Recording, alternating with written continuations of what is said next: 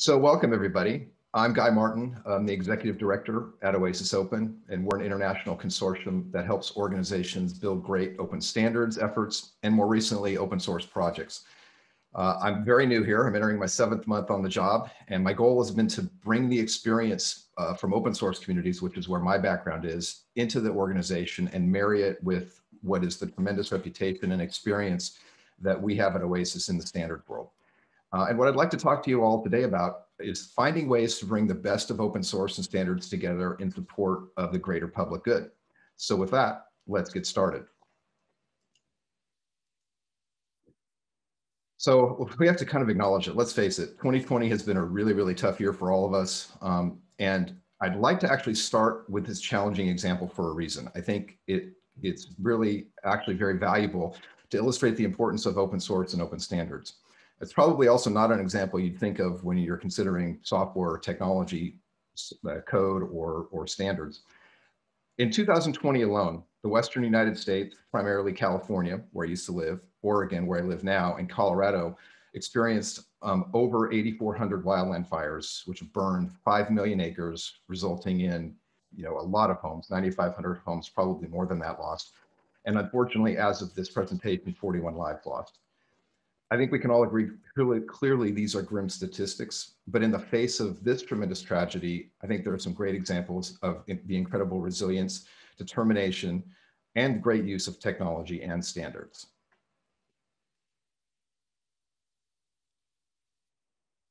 Before moving to Oregon 2 years ago, I had the honor to serve the citizens of California for 10 years as a CAL FIRE volunteer.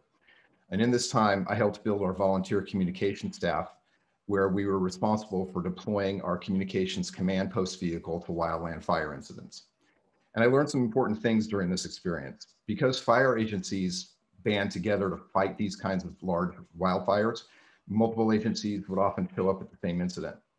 Now, the good thing is we were able to rely on the APCO P25 digital radio standard to communicate efficiently and provide safety critical information quickly, which allowed our firefighters to do their jobs of protecting life and property. However, as these myriad fire agencies came together, often they brought radios from different manufacturers, which presented an issue when these agencies needed to have us reprogram large sets of radio frequencies. And if you've ever been to a wildland fire command post, the amount of frequencies that are in use on fires this size is tremendous. And we had to reprogram all of these radios that were brought in so that these fire agencies could talk to each other using this P25 standard. However, because there was no standard for writing radio data to different radios, other than just serial communications, each manufacturer had written their own proprietary software, which slowed the process of programming and cloning these radios. Often we had to have several laptops, or if we only had one laptop, we'd have to switch between software programs, potentially deal with serial contention and all sorts of issues that really were quite problematic. If the manufacturers had instead all contributed to an open source implementation conforming to a standard, they could have easily provided a critical tool and shared the cost of developing that software. In short, in a situation like this, there was really no competitive advantage to be gained from proprietary radio programming software, and quite honestly, many things to be gained by standardizing. So the benefit of coherent standards and the corresponding open source implementations is not unique to safety critical situations like wildland fires. I believe there are many areas of our lives that could significantly benefit from better integration of standards and open source.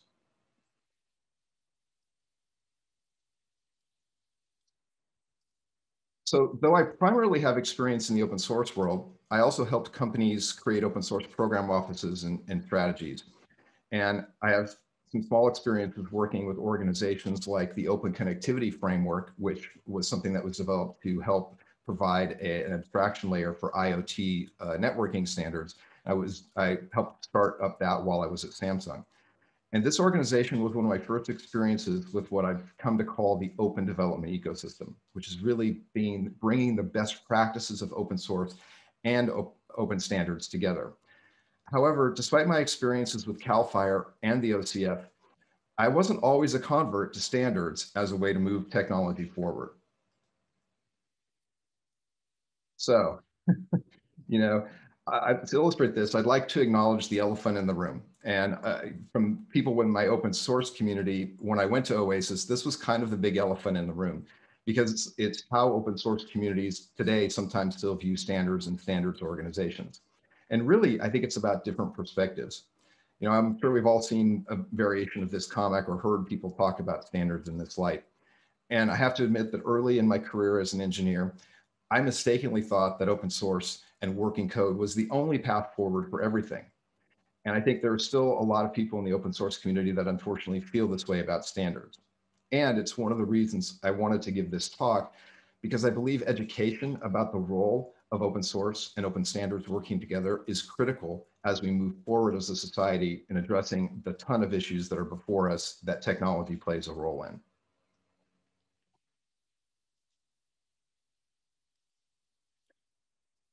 So rather than view open source and open standards as adversaries, let's talk a little bit about how they can come together to deliver better outcomes.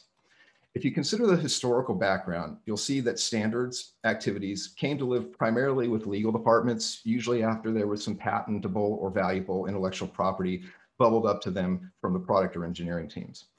And open source software didn't always make that same journey, and sometimes the IP around it was deemed less important than the outcome of actually building the code that provided some functionality. And you know, in doing research for my new role here at OASIS, what I realized is that the desired outcomes of both open source and open standards communities are the same. It's really for them about interoperability, choice, and innovation.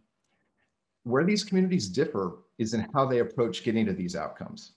And I think despite these differences, they actually have great commonality in what they're concerned about, usually issues of governance, how use cases are defined, and how they actually approach and get to consensus.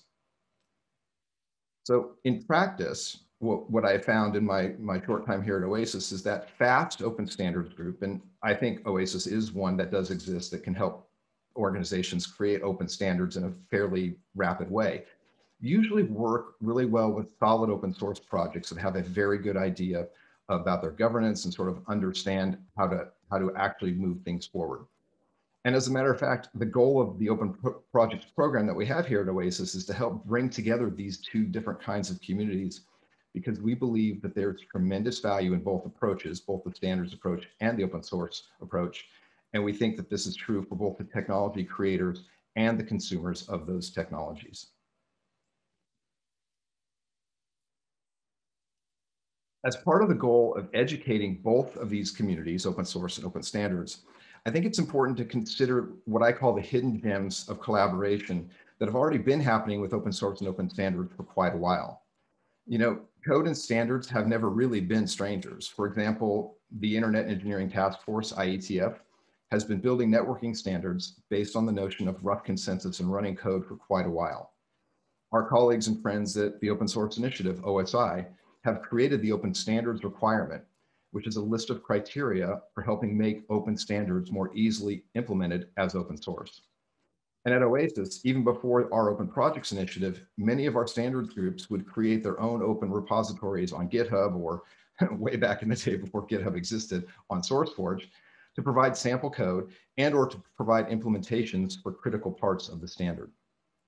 You know, another area that OASIS has tried to help with is in raising the bar on what we call open standards, standards that are freely available. And, you know, contrary to popular belief, only 0.4% of our standards that have been issued over 25 years require royalties to be paid. And we think this is a great example. And this is something that we also believe is really critical to breaking down that barrier between a specification and its implementation. You know, we think that the synergies between open source and open standards happen in one of three ways. Sometimes the standard comes first, as is in the case of UBL, which is an open standard for electronic invoicing widely adopted in Europe, which generated many local profiles in the different countries and regions in Europe, a lot of different regional public projects and open source tools. And sometimes the code comes first. So this is an example that hopefully a lot of you have heard of. Star Office, building software, which enabled royalty-free Office document, spreadsheet, and presentation software. This later then became the open document format and progressed from an OASIS standard to become an internationally recognized standard with ISO. Sometimes these communities and these efforts form in parallel, like in the MQTT standard or message queuing telemetry transport. Well, I can't say that 5 times fast, which is a standard for an industry protocol for lightweight IoT sensor and device coordination. And that was complemented and developed alongside Eclipse's open source project like PAHO. The nice thing is that as these develop in parallel, these two teams feed each other improvements. And honestly, this is what I saw with the open connectivity framework as well, an open standard that was feeding an open source reference implementation and vice versa.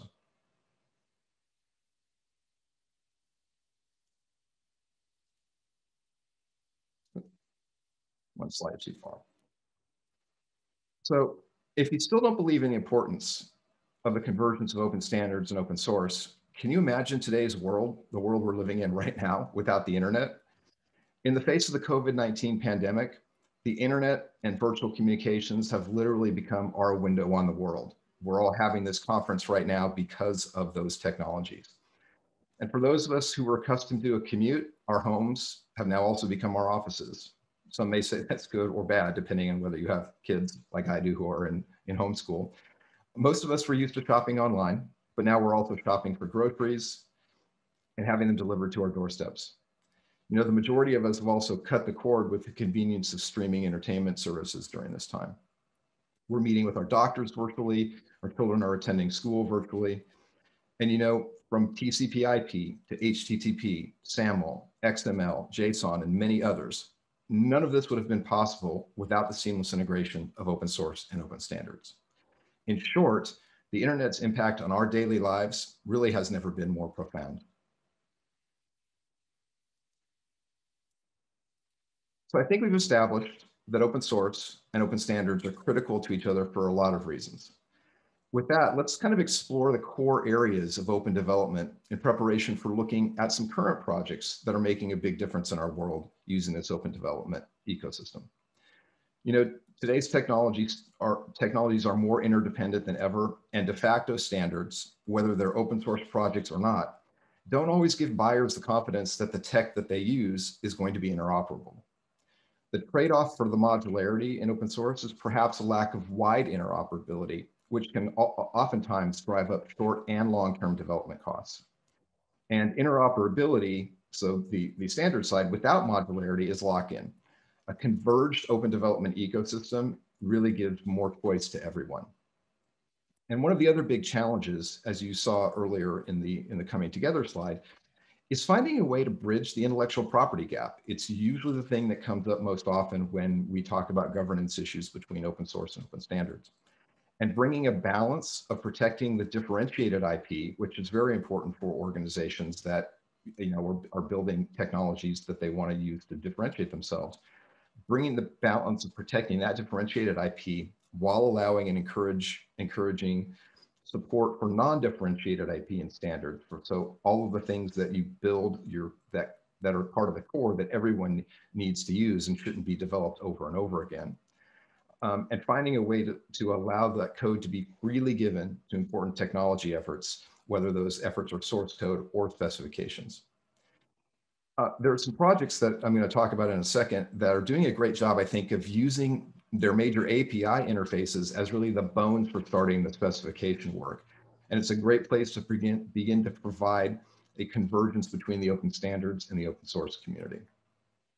And finally, it's really important to provide good neutral guidance with all the potential roadblocks between these communities in this world. And this is a critical role of open source and open standards foundations and consortiums like ourselves at OASIS and others.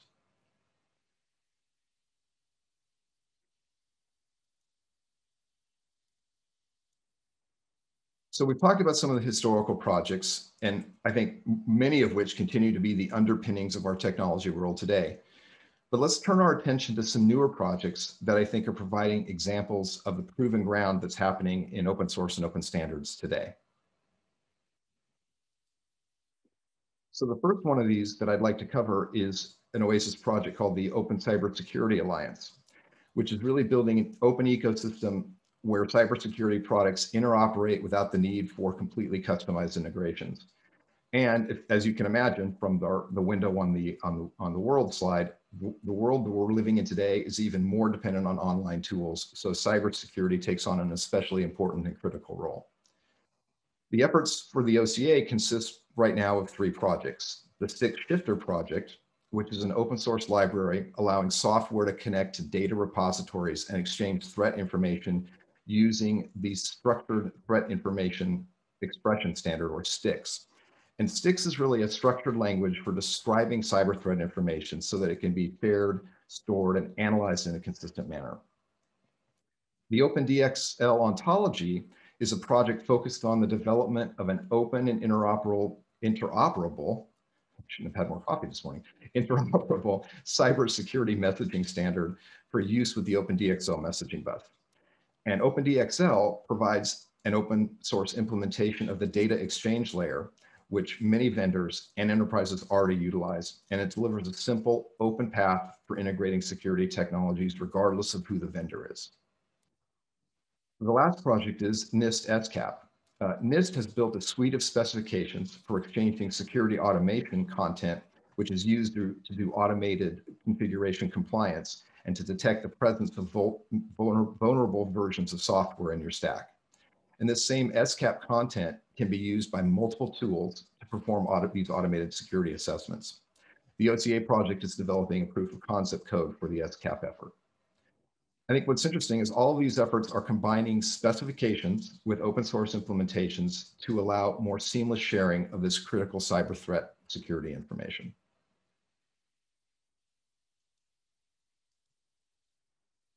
The next project I'd like to talk about is the Baseline Protocol, also an OASIS Open project. And it's an open source initiative that combines advances in cryptography, messaging, and blockchain to deliver secure and private business processes at a low cost over the public Ethereum mainnet.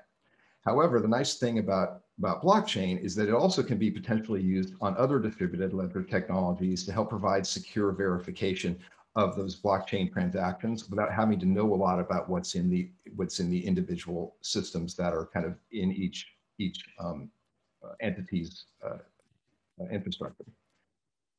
The protocol enables confidential and complex collaboration between enterprises without leaving any sensitive data on chain. So this is a very, very important thing. And Baseline is one of the projects that I think is doing a great job of using their API references as the bones or basis for their specification. And this allows them to have separate but cooperating communities to feed back critical contributions to each other. And an interesting note in our current COVID crisis is that Baseline has been meeting with the mobile industry in an attempt to help make contact tracing APIs and functionality more private and secure by using this Baseline protocol. And Baseline, I think, is a really, really great example of one of the first OASIS Open projects that's taking advantage of processes that we've helped develop to help guide open source developers into easily creating specifications that are useful outside of the initial open source implementation.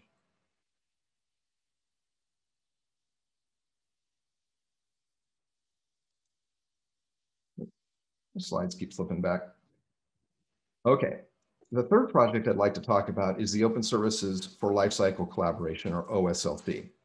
This is a community that's striving to pull together a lot of diverse initiatives focused around application integration solutions that allow you to collaborate and partner with each other rather than compete. And there are many, many organizations with different backgrounds that are sharing their version of what an integrated engineering environment looks like. And sometimes they're promoting different approaches than what OSLC and other linked data solutions provide. But I think the goal of this community is to openly discuss complementary approaches, which can also be appropriate to the goal of improving the overall viability of standards and implementations for supporting these engineering industry integration challenges. Now, this project combines a set of open source libraries that allow the interchange of information like IoT systems, PLM or product lifecycle management, 3D data, and other data sources with some corresponding specifications that allow for greater interoperability and testing in this world. And there are a lot of different companies that have already implemented significant parts of OSLC into their products and operations, including Honda, Daimler, AT&T, and Rabobank. And we're actually really happy to say that at OASIS, this is one of the first open, our first open projects efforts that's actually gone from code to actual project specifications. So it's a great example of how that process has worked and how we're working to continue to bridge that gap between open source efforts and standards efforts.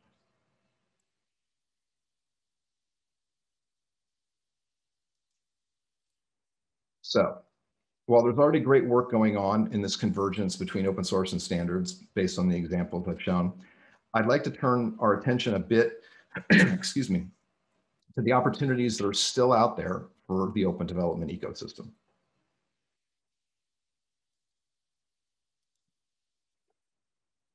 So I think this pandemic has really changed everything, from the way we approach our day-to-day life to how we look at our future as a society. And honestly, there's never been a better time for a closer synergy between the public sector and the private sector in creating technologies for the greater public good worldwide. I think there's still plenty of room for differentiated and proprietary technology.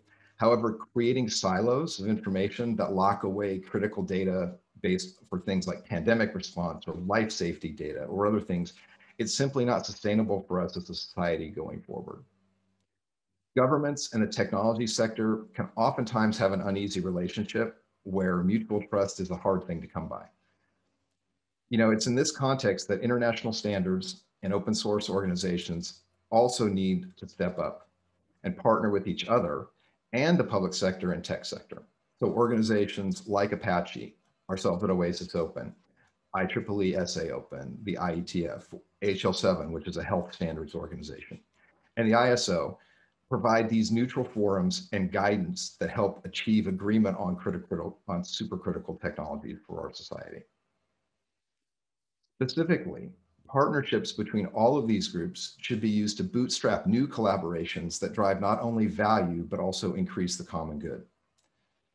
So now, let's take a look at some areas where this could be prioritized based on our current situation with COVID and the future challenges that we face.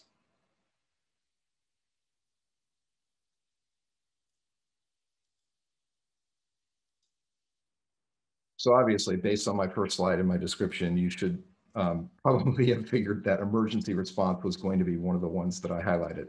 I think it's a critically important area that we need to continue to invest in, both in standards and open source implementations.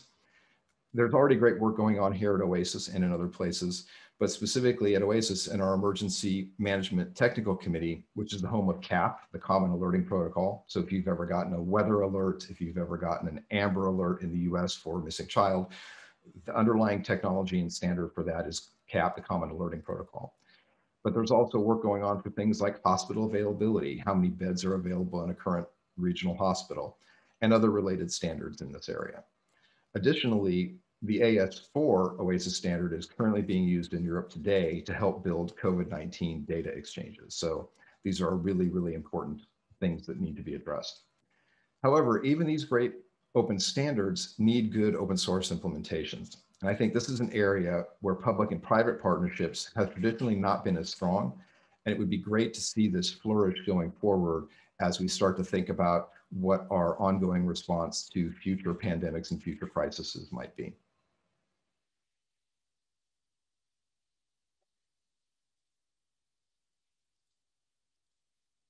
Yeah, slides are just jumpy today.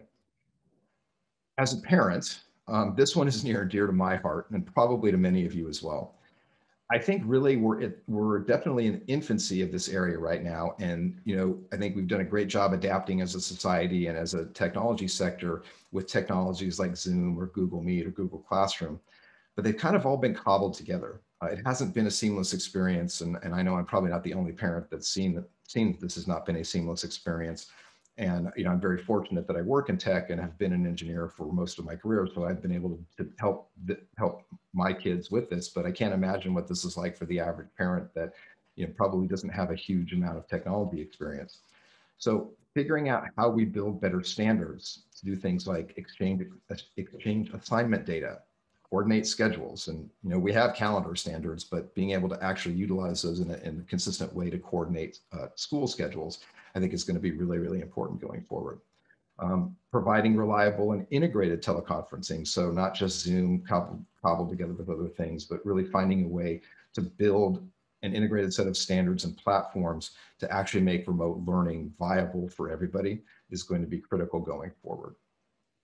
And I think even after our students are able to go back to in-person learning, this is a critical moment where it's important for us to consider what education is going to look like in the future.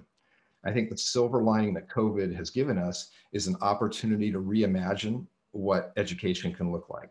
And it could be a combination of in-person time with the flexibility of remote learning for some subjects or segments that don't require in-person attendance. I think it's safe to say this will not be the last pandemic or medical emergency our world's going to face. I think now is the time to start building standards and open source implementations that we can build additional functionality on. And even if that means proprietary add-ons that are interoperable and correspond to a standard. I think it's really, really important that we do this to further safeguard our children and our society.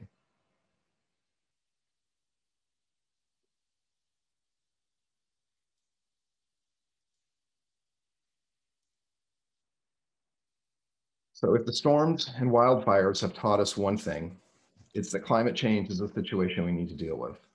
However, I think far from just being the morally right thing to do, this presents, again, like the remote learning, a unique opportunity to reimagine what our economy and our world can look like longer term.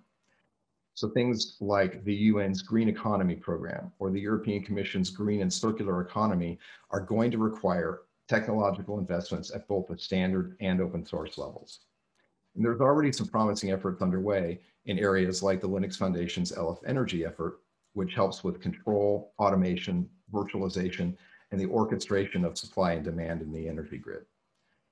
And while tackling this from the code first perspective is good, I think there's clearly long-term benefit to building the associated standards that can work with the energy and other sections of the green economy, and taking all these projects that are currently being housed in places like LF Energy and also helping build standards around them.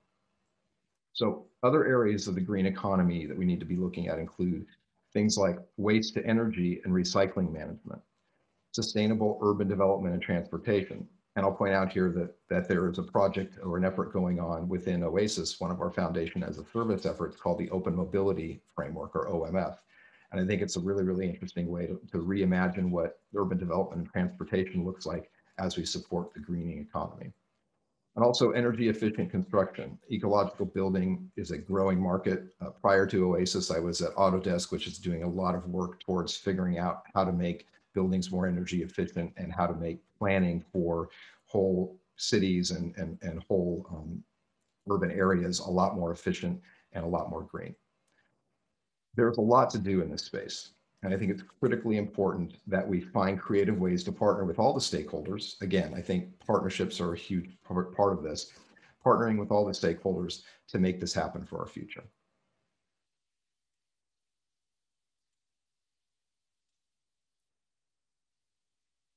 So as I close today, and we're going to have plenty of time for questions, which I like, I'd like to leave you with some points to consider for how we can all move the needle on the convergence between open source and open standards. I think there are 4 areas that are critical as we move forward. The first one is education. It's important to continue to shine the light on the great work already being done in efforts to combine open source and open standards. We need to educate people about the value of open source and open standards working together. We need to educate consumers, I think especially in government, about how to properly shop for solutions that offer both good standards and open implementations, and to help demystify open source in these really highly regulated procurement pipelines. I mean, there's a lot of great work going on in government and open source, much more than in the time that I helped start the Forge.mil effort in the Department of Defense. I was just seeing today that the NSA, a sponsor of ATO, has code.nsa.gov. So they're doing some great work in open source. We need to continue to demystify open source in these highly regulated procurement pipelines. We need to educate businesses and developers to consider building both an open standard and an open source implementation when it's appropriate. Collaboration is the next one. And we just need to make it easier for standards and open source communities to collaborate. And this is not just in sharing code and ideas, or asynchronous communication, but in providing real guidance around intellectual property, process, and governance practices that allow both communities and their users to reap the benefits of the great minds of both open source and open standards. The next one is partnerships. And some may say, partnerships and collaborations look like the same thing. But in this case, I think it's about bringing together the stakeholders that I mentioned earlier, the public sector and the private sector, in partnerships with foundations and consortiums like OASIS and others, to help bootstrap efforts that provide technology for the public good. Foundations and consortiums, I think, also need to learn to be a little bit better at partnering with each other, especially in areas where we have complementary and not competing technology agendas. And I'm happy to say that OASIS actually has great relationships with organizations like HL7 and ISO and ITU. And I think it's one of the reasons that I wanted to come here, is I saw OASIS as an organization that was taking the partnership efforts seriously. And partnering to build common guidance on these things I mentioned, process, IP, and governance, would be a great place to start, right? So I think there's a lot of expertise in these standards and open source organizations around these common areas of process, IP, and governance. And it's time for us to partner with each other to find ways of kind of giving those guidance and those areas of help in a very common way. And lastly, it's about impact. I think we all need to step back and think about impact. What's the impact of the technology, business, or implementation decisions that we're making? Are we making short-sighted decisions strictly in the name of profit? Are we considering how we can balance the need for shareholder value with positive impact on society? And I know personally, as a technologist and leader, these are things I think about every day. Understanding our larger impact on society is going to be critical going forward. You know, I think open source has changed the world in a lot of positive ways. And to continue to be effective, it needs to work at a whole new level in cooperation with open standards. And you know, while open standards has clearly been the bedrock of technology that we've all come to rely upon, including all the technologies we're using to have this conference, open standards needs to fully embrace open source to push better, more interoperable solutions forward. And I think with both sides, with this whole coin, hopefully we can make a lasting impact on society's most critical issues. So with that, thank you very much, and I am happy to take questions. Thank you, Guy. It was such an interesting talk. Thank you once again to be a part of ATO. Yeah, we definitely have a good time for questions. And I see in the chat a couple of questions from Lawrence, and then there's a question in the Q&A. So just following along the sequence, let's go with what Lawrence wants to ask. So do you want me to read the question, or should we allow Lawrence to speak his question? Either one. I would love to have the interaction with the audience if they're happy to, sure. If they want to speak with the question. Sure. Yeah. Hello. Hi. Hey, Lawrence. So I don't, let's pretend that my camera is not working, because that's not working, but that's okay. So basically, I wanted to talk about another time about your experience with the connectivity project, because I'm doing research on IoT standards, and with the Eclipse I talked to the Eclipse Foundation last week about their standards, and the Linux Foundation, and trying to figure out how that collaboration is working out. Mm-hmm. But what I guess my question is, for all those projects for OASIS Open, are they all net new projects? Were they?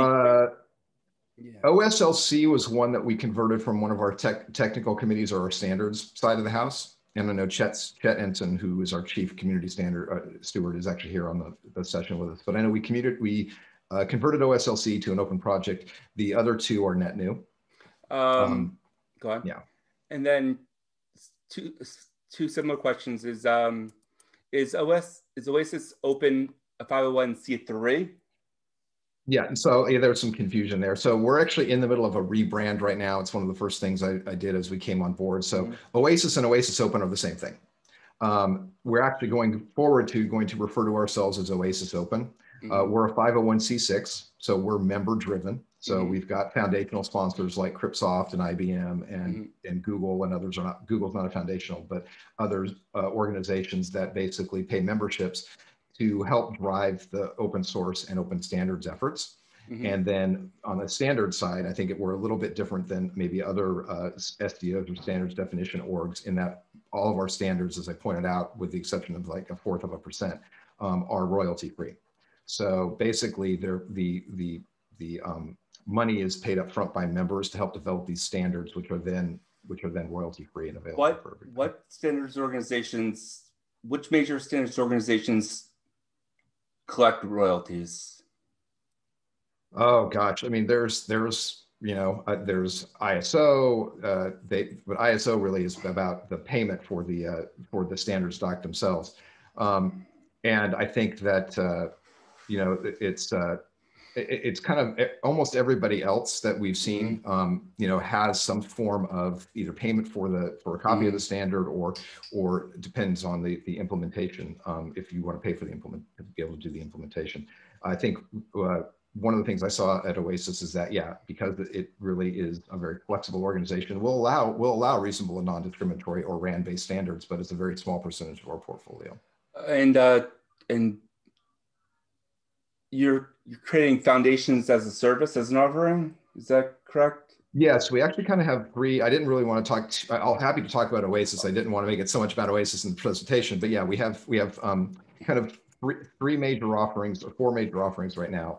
Technical committees, which is the standard side, open projects, which is the open source efforts, and we're actually in the future going to be merging those two into kind of a combined projects, what we're calling projects offering. We also run technical advisory groups when asked for ISOs or tags. And then we have an offering called Foundations of Service, which basically, if you want to come in and run a foundation with your own charter and own rules, you can come in as a 501c6 sub-foundation under our umbrella. Let's see if someone else has other questions, because as you can tell, I'm interested in this subject. I could talk more about it. So yeah, I'll give someone else some more time. Sure. Sure, thank you, Lawrence. Let's see if we have one question in the Q&A. Quite a long question. Yeah. So the question. Oh, it's a licensing question. Yeah, it's a licensing question. Oh boy.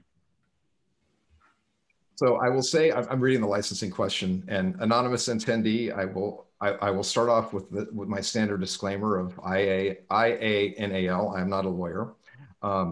With that being said, I think what's interesting is that you've got permissive. Sorry, Roseanne. I'll actually read the question, because you're right, it didn't come up. A further schism in IP licensing is permissive open source licensing, i.e. MIT or BSD3, versus copyleft open source licensing, GPL, CC by SA. Any thoughts on whether open standards should go in the direction of permissive, copyleft, neither, both, or something else for IP covered by the standard? And how does that affect participants' ability to develop differentiated IP? This is a huge, huge minefield. And unfortunately, I don't have Jamie Clark, our general counsel, on the call, but I will just say that it's one of the areas that you really have to think about, right? Because if you allow permissive licensing or copyleft licensing on a standard, then you probably are going to get a lot more maybe implementation or adoption of that standard, but at the risk of potentially having large organizations not want to participate because of that viral nature, right? I mean, we all love and appreciate the GPL for what it's done, but it took, I think, on the open source side, I know it took organizations a long time to kind of get past some of the how do I say this? Some of the challenges around GPL, and the Linux kernel was one thing, but I know when I was at Samsung, we had GPL challenges around device drivers and tablets, for example, and it was challenging for the organization who's developing that differentiated IP to kind of want to do that. So I think you have to be really, really careful on the standard side, because I think if you do that, you're going to potentially diminish the number of large organizations entities that want to contribute to that standard. Now, at the same time, you also have to find a way to balance that. And I think it's important. So I'll give you an example, OCF, the Open Connectivity Framework. What we did in the licensing around the brand standard there was say, if each organization that's a member of OCF, as they're going through the standard definition, there was a period of time where they could say, and I think they got 1 or 2 of these a year, where they could raise their hands and say, okay, wait a minute, that reads on a patent or IP that I have, that my organization has, and we're not comfortable with that being in the standard. And we kind of did that as a way to give them an out to say, hey, you know, that's just a bridge too far from us from an IP standpoint. But in reality, I think that clause was used once in the time that I worked in OCF, which was a couple of years. We had one organization say, hey, that's just there's some patentable IP in there that we're not comfortable with being in the standard. But you know, I think for the most part, when the organizations come together for the right reasons to build the standard, they're hopefully building a standard that they're going to provide additional differentiated IP on top of. So the licensing of that standard itself, you know, probably should be not on the permissive side. So hopefully that answers the question without getting me in too much trouble about the fact that I'm not a lawyer. Yeah, maybe. Yeah, thank you. Let's see if we have any more questions. I didn't see any more questions though. Oh.